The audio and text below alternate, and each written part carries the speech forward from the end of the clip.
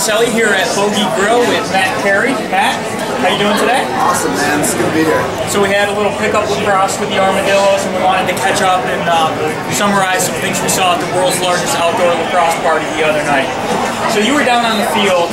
Those pro guys that Coach Galloway put together, there were some meaty, beefy guys out there, weren't they? They were pretty good there. The size was evident. The difference between the collegiate players, the Jacksonville University versus the MLL pros, was pretty substantial. And you could just tell that there was men playing, developing. And one of the things you noticed was those guys on the pro team, they didn't play together a lot. Some of them were a few rattlers there, but when they started getting into a rhythm, especially with their two-man game, it looked like they've been playing together for a while. Yeah, these are guys that are getting together day in, day out, practicing together. They play enough lacrosse, they play similar sets on the professional level, and they know how to work that two-man game. So it was exciting lacrosse. You had the shot clock that came into effect a couple of times. I'm not necessarily a big fan of the shot clock, but in an exhibition game like that, the pace of play was great. Yeah, I think it adds a cool level to the game. Obviously, that kind of favors the pros who are used to that quick transition, getting their offensive set up a little bit quicker. JU is a work in progress. They're still trying to figure out if that's going to be part of the rules that they're going to be going with. But again, it's something that favored the pros. So you look at the pros offense, Jordan Wolf and the boys. It's Randy Stats. It was tough for the JU guys to keep up, especially physically in the two-man game. Absolutely. You're looking at All-Americans, national champions, players of the year at multiple levels, and whether it's junior college, Division II, Division I players of the year. These are great players, and it was quite a compliment to watch all the field together. One of the things that stood out to me for Jacksonville was pretty good ball movement, and when you're throwing the ball through the lane to the likes of Jordan, through the stick of like Jordan Wolf,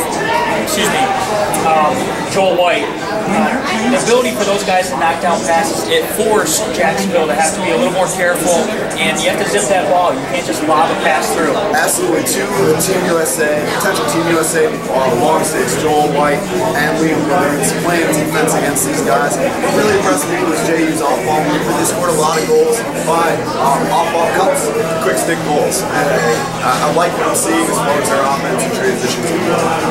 The ability for Sean Ewert and McLean Chiquin and Eric Applegate and the new guy, Jeremy Winston, they looked in sync.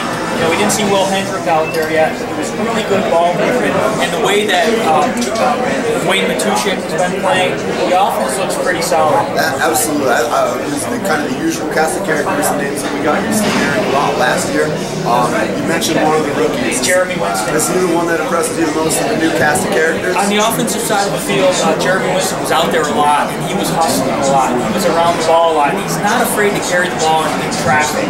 He's a physical kid, and for a freshman to step right up against those players and make his presence known was impressive. Absolutely. I thought that kid had a great speed dodge. He's definitely going to be a dodger, a creator on offense. Hopefully that contributes and adds out of it. What about on the defensive side? Defensive side, you know, they did a pretty good job, the Jacksonville defense. They struggled in the two-man game, and team defense, they struggled. Who's the first slide? Who's the second slide? If you go back and watch the video, the second slide wasn't there a few times. When you come down to double or when you let your teammates stay one-on-one, tough decisions when you have Randy Stats backing you down. Yeah, none of those, you don't want to come off any of those guys on the pro side. You know, like you want to stay out of your gun as much as possible. It definitely puts better defense. But Hunter Forbes at the face-off backs did a nice job on Drew Semino. What were your thoughts on that? I thought that was a great battle. Drew Semino was a great face-off guy, obviously proven veteran in the Division III level and now in the MLL. But again, I thought that JU's held their own at the face-off ends. You mentioned what other new guys impressed me. There were a number of guys. We'll talk about those more throughout the fall and into the spring. But Noah Rubin, number 40. I kept seeing number 40. In the Queens and Lynn games the other day, I kept seeing number 40. Not just picking up the ground ball, but you know, he had a goal against the pros. He had another shot that I'm sure he thought he could capitalize on. So when you see these freshmen, you start seeing their numbers, mixing it up. You're like, okay, there's something going on here. So Noah Rubin's another one. Before the game, I talked about the goalie battle that's going on for the starting job at Jacksonville University. Adam Baker did a nice job in goal. Ben didn't get a lot of help in the second half. Those goals that Ben Blankenhouse let in, so many of those were on the doorstep. So it'd be interesting to sit in one of those film sessions at JU to see where the breakdowns were, because they left Ben hanging out to dry in the second half. Yeah, you truly couldn't go goals against. There's so many of those opportunities that the pros had in the second half were true layups, and you can't really hold the goal against them. One of the areas of concern for me, for Jacksonville University, is in the man-up. There wasn't good spacing on the man-up. And the other one is carryover from last year, and that's in the clearing game. Jacksonville struggles in the clearing game, and it's mind-boggling to me because they should be able to clear.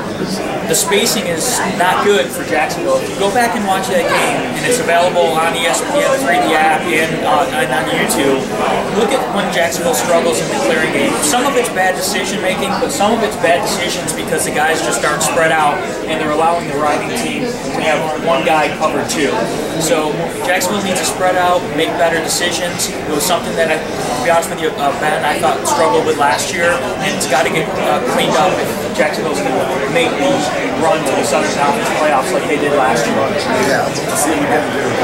So for Matt Carey, for Ray Carnicelli and Lax904.com and Bogey Grill, we'll be checking with you later on this fall and into the spring. Thank you.